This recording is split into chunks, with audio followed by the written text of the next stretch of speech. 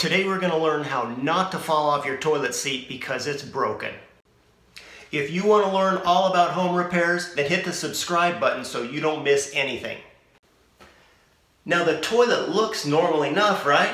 I mean, the lid opens fine, and then you open the seat and uh-oh. Now the first thing I'm going to do is put on this little baby, because you never know what's living under there. Now generally, you're just going to want to lift up this plastic cap here. You may need to get a flathead screwdriver to pop it up. And there's a screw right there. And it's just a matter of tightening this screw here and this screw underneath this cap. And occasionally you'll have to actually reach your hands under here, which is why I got plastic glove on, to hold on to the nut. But a lot of times the nut just bottoms out and you're good to go. So this one takes a Phillips head screwdriver and you simply tighten this and you should be good to go. However, on this toilet seat, I can tell that the plastic is broken, which is why this thing's moving around so much. So we have to replace it. So to replace this toilet seat, we're going to get both caps up and remove these these Phillips head screws. And they're plastic and they're all stripped out. Wouldn't you know it? Wonderful. Let's see what we can do here.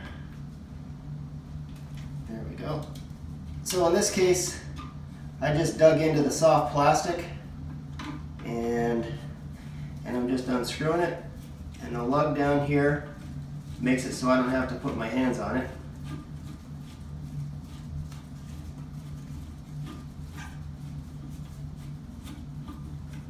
These screws are long.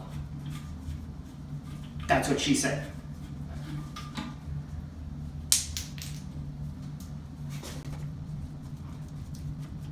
And more screwing on this one.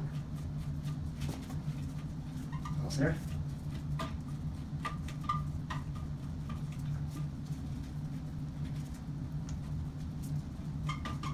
There.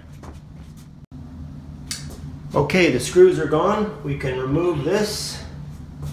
Yum, look at all that nice stuff down there. And we get the new toilet seat, and it is exactly like the old one. Warning here though, this is a round bowl, this is a round seat. They also make them in elongated, which is a longer bowl. Don't try to put a round seat on an elongated bowl, it won't work.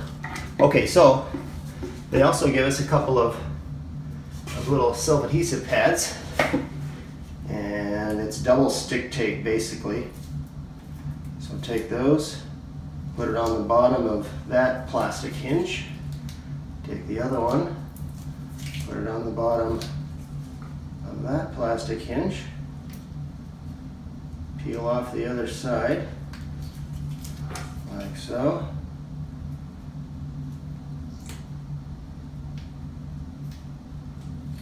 Like that, and then you can put the new seat down. Just make sure you line them up over the holes, like that, and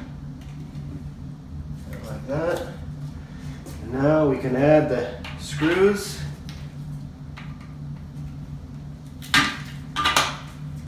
Like so, and then screw it all back together.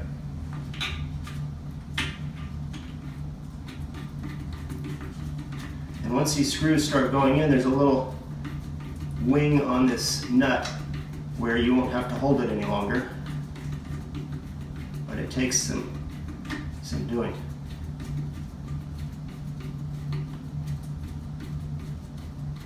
You can certainly use a drill driver for this, but these things are plastic and they will break and strip out very, very easily. So I would caution you on not doing that. Also make sure you're putting the nut the correct way. There's a tapered end that goes upward when you're tightening it down.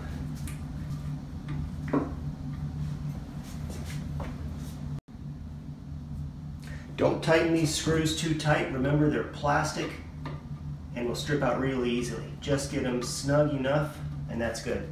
When you're done, pop the caps back on and you are free to do your business. See you next time.